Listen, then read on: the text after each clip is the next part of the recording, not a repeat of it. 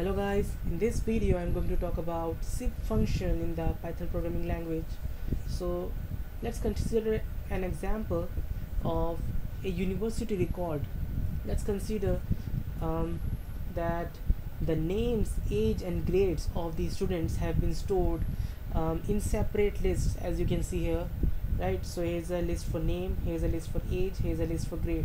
But what I want is that I want to create another list which stores tuples where each tuples belongs to a single student. I mean to say that I want to make some tuples where each tuple is like this: the name, age and then the grade, like this, right?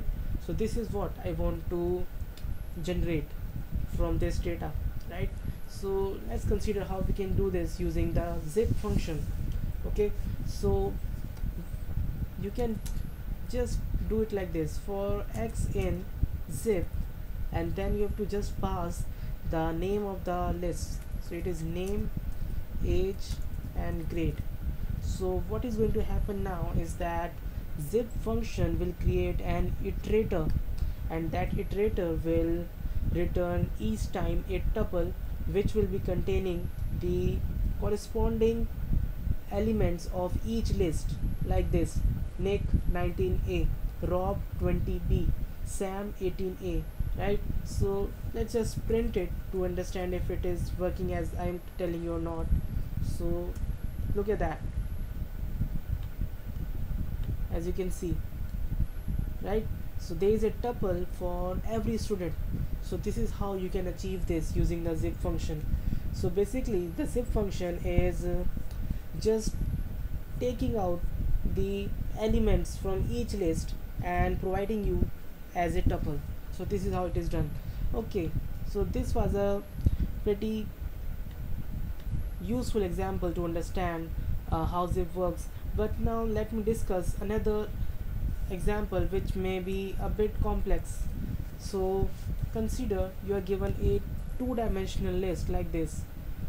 So you have a list 1 as 1 2 3 4 5 6 7 8 9 10 11 12, and now you want to do the same thing with this list. That is, you want to create tuples like 1 5 9, then 2 6 10 and so on, right?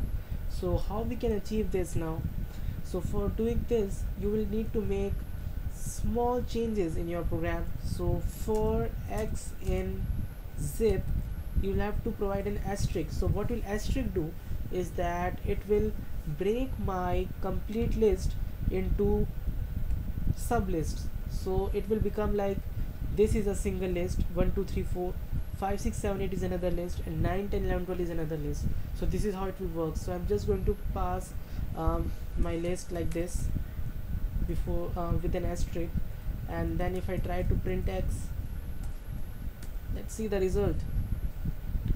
So look at that, you get the desired result: 1 5 9 the first column, then 2 6 10, then 3 7 11, and then 4 8 12. So this is how you can use zip function in Python programming language to do these kind of stuff.